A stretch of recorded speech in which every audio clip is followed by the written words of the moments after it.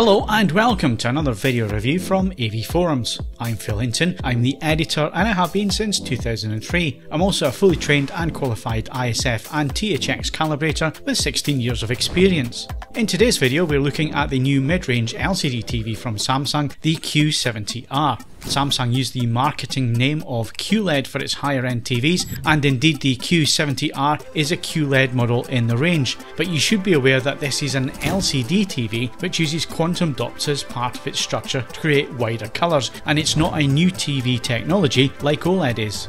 The Q70R is very similar to the recently reviewed Sony XG95 LCD TV, and we will be doing some comparison tests within the review with that TV. If you want to keep up with all of our TV reviews and enjoy the videos we produce here at AV Forums, why not click the like button and subscribe to the channel. It really does help this channel and allows us to produce even more video reviews for you. So let's get straight into the review and look at the design first.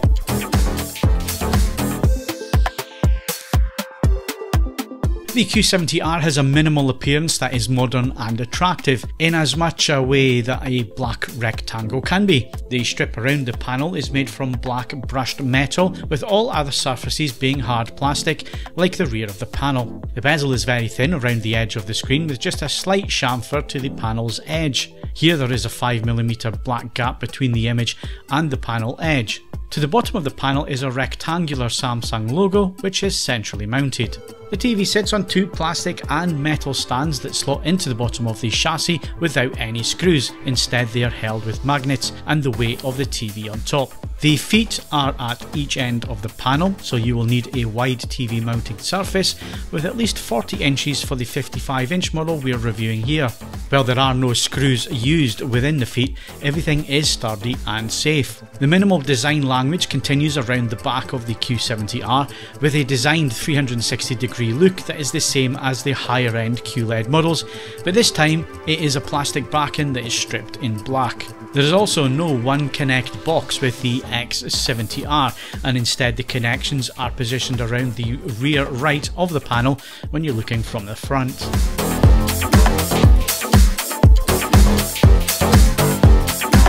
Unlike the higher end QLED TVs for 2019, the Q70R doesn't have the One Connect box. This is obviously a cost-cutting measure and a shame, as we really like the One Connect approach with just one cable to the TV for power and source cables. The connections on the X70R are in a recessed area to the right rear of the panel when you're looking from the front, and to the left if looking from the rear.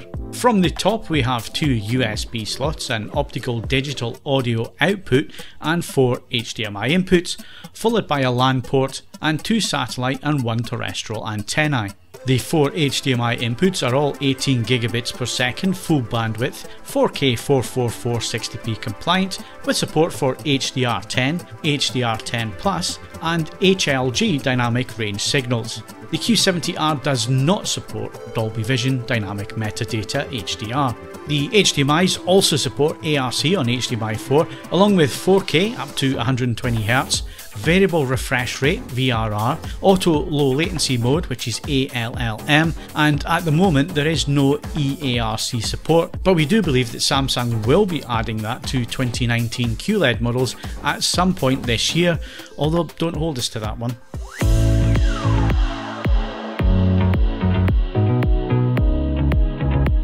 The Samsung Q70R comes with 2 remote controls, and both are made from black plastic. The first is a traditional style remote with plenty of direct access keys, and it's a dust magnet due to its plastic finish. You have everything here that you need to control the Q70R, including a direct key for the settings, which is better than the smaller remote where you have to access the settings via the home screen, which is a number of button presses to get there. The traditional mode is a bit cramped and busy with all the main keys in the centre within easy thumb reach, but it will suit those users who like big buttons and easy to see lettering in a logical layout. The smaller one controller is a black and plastic version of the metal unit found on the more premium QLED screens like the Q90R. It has exactly the same button layout and is simple to use. There is a directional and enter keys to the top with home, back and play and pause to the bottom of these. You then have two rocker switches for volume and channel selection, with mute activated by pressing down on the volume rocker. We then have direct access keys for Netflix, Prime Video and Rakuten services. The top of the remote has the mic and activation button, power, gallery and numerical key selector. Both remotes are useful and logically laid out with an intuitive design on both versions. They also fit with the price point and quality of the Q70R.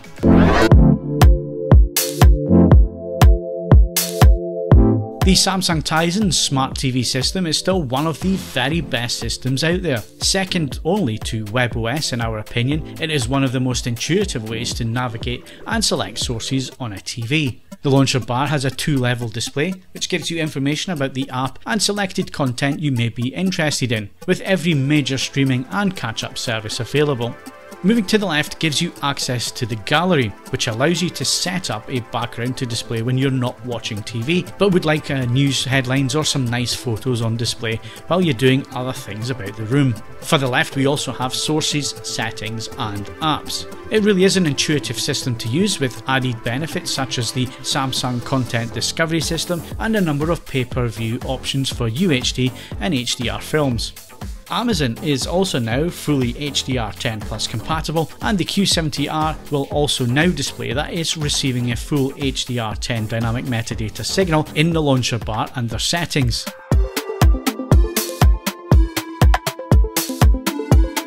The menu system on the Q70R is very comprehensive and offers just about everything you could possibly want to set the picture, sound and more. The menus are the same for most of the 2019 Samsung TVs, with very slight changes to minor features.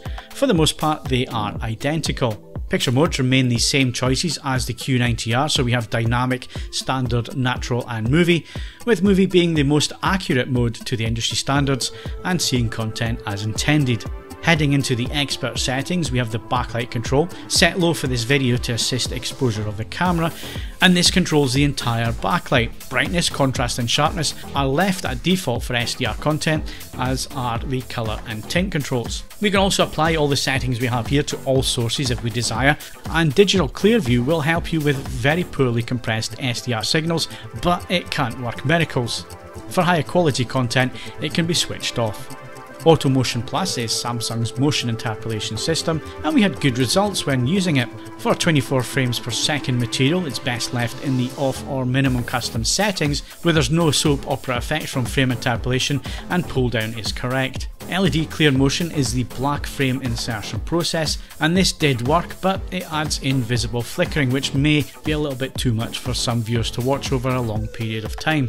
We also noticed slight frame interpolation is added to this and can't be defeated. We did find that using the auto or custom settings and upping the smoothness and clearness did add in image artifacts and soap opera effect, so if you're going to use it for sports viewing or other video based content, it is best to spend time experimenting to get the best results that don't introduce too many artifacts. Local dimming can be set to standard for SDR content and high for HDR, and the TV does this as default on detecting the signal type. Contrast enhancer just blows out highlight details and causes clipping, so it's best left off if you want to have the best image quality. Color tone warm 2 is also the best accurate setting for the white balance and grayscale that gets close to the industry standards. If you're going to get your TV calibrated, then a professional calibrator can access the white balance control and the 2-point and 20-point settings to set the grayscale correctly. Gamma defaults to BT1886 for SDR content, which is good for darker rooms, or you can set it to 2.2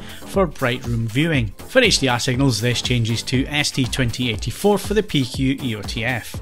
Moving to the general menu, we have the intelligent mode settings. These include adaptive brightness, which changes the whole screen brightness depending on the lighting conditions in your viewing room. Adaptive sound and adaptive volume also help with the audio quality of the Q70R if you want this kind of AI solution run in the TV. We decided for the best performance to switch them off, but you can of course experiment to see if these would suit you. Next we head for the external device manager, and within here we can manually set the game mode settings. Here you can set the TV in low latency mode, as well as turning on the FreeSync VRR if you're using an Xbox One X. There's also the dynamic black equalizer, which is a gamma manipulation tool that lightens the shadows and makes it easier to see enemies hiding from you, and is a very good way of cheating. In most cases, when the Q70R detects a game's console loading a game, it will switch into the game's mode. If you use the console to watch a movie, it will go back to your default movie settings.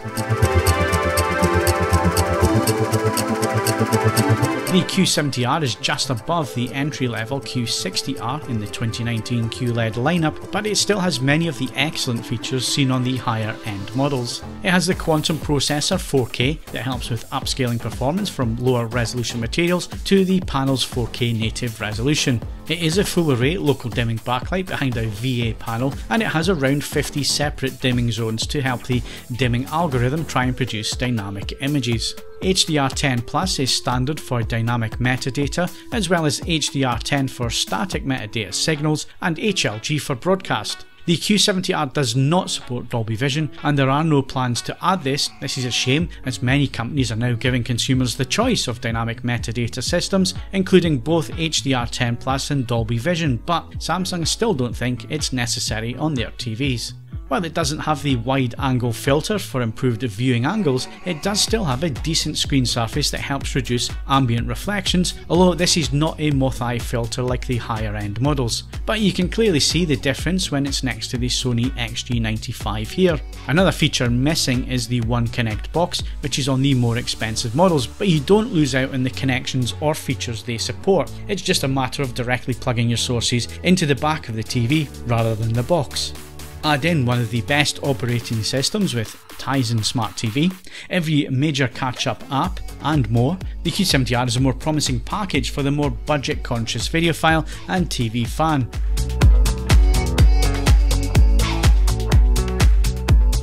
We use the movie picture mode as it's the most accurate out of the box to the industry standards. The grayscale results were a little high in green, which pushed our delta E errors above the human threshold of 3, and we could see a cyan green tint to images with actual viewing content in the movie mode. Gamma is good, and the darker rise at 10% stimulus is caused by our local dimming system not being quick enough to match the meter taking the measurements, so we're not really concerned about black crush, and none was visible in ramp patterns. This is not a perfect result out of the box, and we would like to see a more accurate performance from Samsung. However, for the vast majority of viewers, this is still the most accurate picture quality out of the box compared to the standard and other modes. Looking at the colour gamut for Rec 709 coverage, we can see that the green push in the grayscale is visible here and pulls the gamut coverage towards green. Otherwise, the saturation tracking is very accurate, and by fixing the white point in grayscale, we expect it to drop back to being almost perfect. We used the calibration controls available in the menu system to correct the grayscale and white point. You can see the calibrated results were reference level, as delta E errors are now well under 1, so well below the visible threshold, and no tint was actually seen in any viewing material. The 10% stimulus error in the gamma is due to the local dimming not keeping up with our meter which is measuring, so we are not concerned about this. By correcting the white balance and grayscale, we also see the Rec 709 colour gamut moving back into place where it should be. Apart from a slight tracking error in red saturation at 75%, most of the other points are very close and within visible error points, so not seen on screen with any actual viewing material.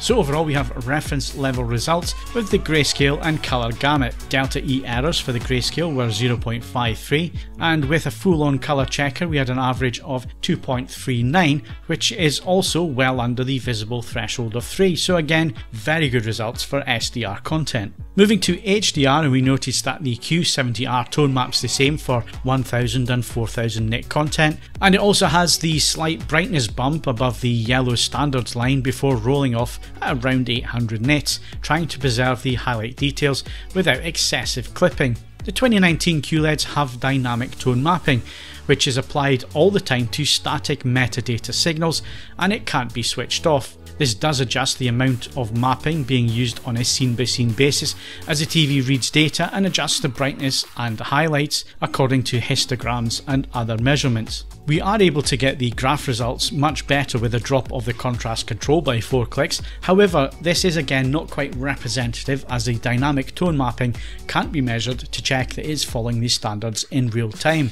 Wide colour gamut coverage of the DCI P3 gamut is good, with most saturation points being close to where they should be. The Q70R doesn't quite hit the full gamut coverage, but there are no major errors and luminance is good. We measure the P3 coverage as 92% XY and 96% UV, which is decent for a TV at this price point. BT 2020 coverage was 67% XY and 74% UV. Peak brightness was also just shy of 700 nits, and in the real-time window size test it peaked at 614 nits on a 10% window as the test patterns stepped forward. We also noted blooming suppression was used as 1% was 349 nits and 5% 493 nits in the smaller windows, showing that the Q70R was trying to stop overly bright blooming from occurring. This was noticeable in some content where bright highlights retained detail but were dimmer as a result compared to a similar TV like the Sony XG95. Full frame brightness is 411 nits, which is still nice and bright when compared to similarly priced OLED screens.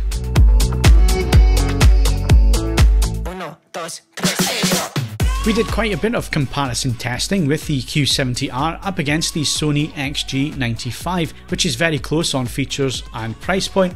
First of all, upscaling performance from the 70R was excellent with nice sharp images that didn't have fizzing or ringing around straight edges. There were also no sign of jaggies with interlaced images, and motion was also very good with low frame rate 24 frames per second material, and TV broadcasts with the ticker tape on news programs remained smooth. If you use Motion Plus, you will introduce artifacts and soap opera effect smoothness to images, so this is best left off for film content. The backlight has around 50 zones of dimming on the 55-inch set we are testing here, which is around the same as the Sony XG95, yet the Samsung managed to keep the black bars of HDR movies we reviewed black and not light them up like they are on the Sony. We also thought that colours for SDR content on the Samsung were very good and close to that of the Sony. When we moved to HDR, the Samsung was certainly a little bit more saturated than the XG95 and often looked a little oversaturated with some reddish skin tones looking a tad too tanned. We also noticed the backlight dimming a little more on the Samsung, with some delays in brightness changes on screen making the dimming stand out. It was also obvious that the local dimming was a little aggressive and can start to crush some areas of shadow detail on screen. This was noticeable on the tumbling Sandra Bullock in Gravity scene when compared to the Sony holding more detail on screen and the Samsung crushing a little bit too much. We also noticed this with subtitles within a dark scene, where we didn't get any issues with over-the-top blooming thanks to the dimming suppression, but it can be seen that shadows are being crushed to compensate. So we get no blooming with subtitles, but we do get some black crush as a consequence of this. Once again, it's up to the end user to choose their poison. The aggressive dimming is far less noticeable on the Samsung than the Sony lighting up the black bars, for instance. You're just not aware of the slight black crush unless you have a side-by-side with another display. Without subtitles on screen and watching the same scenes, the blacks are deep and rich on the Samsung Q70R with a nice dynamic range visible, but you can see that the peak highlights are slightly suppressed against the same details on the Sony. In HDR, there is still a nice sense of image depth and dynamic range on the Samsung, but it's clearly not as dynamic as the Sony, and the 700 nits peak brightness is more noticeable against the 1100 nits of the Sony. However, the Q70R is more consistent and balanced, with nice intra-scene contrast and no black bar issues, which remain deep black as they should. While it might only reach 700 nits peak brightness, we did find the Samsung image to be balanced and nuanced in a dark room, with good shadow details and image depth. It is on a par with most OLEDs with its peak highlights, but not quite as precise with the black levels and per pixel dynamics. However, while we did spot the odd local dimming issue now and again, the Q70R is impressive with its HDR images looking natural and not restricted with any ABL issues, and APL is consistent. We also thought that the Q70R did on occasion look a little bit too bright in some scenes with clipping of details we would have otherwise expected to see, and skin tones were sometimes a little bit plasticine in looks with details missing in the brightness. There's also no Dolby Vision support, which is going to be an issue for any TV set in 2019, but it does support HDR10 plus dynamic metadata, and this is an even more impressive HDR experience than just the static HDR10 approach. Watching Bohemian Rhapsody, which is HDR10 plus on 4K Blu-ray, we found the approach to be far more nuanced and not as overly bright with some skin tones. We thought that everything was just more balanced, with no obvious signs of the local dimming getting in the way. Instead, we got the best possible image the Q70R is capable of, something dynamic metadata is designed to do. Overall, with a good mix of material, the Samsung Q70R produces a decent image in both SDR and HDR, with HDR10 Plus looking the best for image consistency, detail, blacks and dynamic range. It's a shame there's no Dolby Vision support, as that would probably seal the deal given the capabilities of this panel and the dynamic metadata approach. There is no such thing as the perfect TV, and each technology and model offers different pros and cons which may or may not suit what you're looking for. At this level of the market, there are some big differences to the flagship models, with some features carried over and others either missing or pared down to the price point. The Q70R is a full array local dimming setup with a VA panel and the quantum processor 4K chip. It has around 50 separate dimming zones and advanced dimming algorithms to produce deep blacks and decent peak brightness levels. The dimming is unseen for the most part, but it is not as advanced as the Q90R or have as many zones, so it's possible to see brightness changes as the dimming is not quite as fast. However, even though there are only 50 dimming zones, the same as the Sony XG95 we tested it with, it does have solid blacks with HDR scope films and few instances of blooming, but it also isn't nearly as bright as the Sony. The Q70R has good blooming suppression, with little seen even in tricky dark scenes with subtitles, but it does this by dimming peak brightness points to the image, thus slightly reducing the dynamic range and crushing some blacks in some very tricky scenes. As we said at the start, there's no such thing as a perfect TV, and compromises are made in all consumer sets. Out of the box accuracy is decent, but it could be better. However, when calibrated, the results are close to reference level, and this can be seen especially with SDR content. Motion is also very good and on a par with the Sony XG95 in comparison testing. Plus, the upscaling and quantum processor is also very good, with little in the way of ringing around straight edges and no signs of any backdoor noise reduction. The Smart TV system is one of the best available, along with the operating system being super fast and never once crashing or slowing down due to the load put on it. You can instantly swap between apps, and of course you now have Apple TV and AirPlay 2 available for 2019. The Q70R is also a very good gaming TV, with excellent features like VRR and low latency available, along with a new gamma shift tool and auto game switching mode. Input lag is also measured at an excellent 13.7 milliseconds. The Samsung has its strengths and weaknesses when compared to its peers like the Sony XG95, and whether the Q70R suits you will certainly come down to what it is that you want from your TV. With HDR images, the Q70R gives a solid and consistent performance with decent colours and strong blacks. It's not as bright as the Sony for peak highlights, but it has a more consistent image that suits the strengths of the Q70R. The local dimming is strong, with no signs of the black bar issues we saw with the Sony, and only the odd instant of black crush is visible now and again in the shadows. It has decent blooming suppression, which does dim the brightest peaks in the image to achieve this, but we also saw no obvious blooming in the majority of content we watched. With SDR content, the Q70R is also very good, with near reference level calibration results and decent black levels in shadow detail. We see less of the dimming suppression at work, so images remain bright and consistent throughout, with excellent colours and skin tones. Gaming is also a highlight here,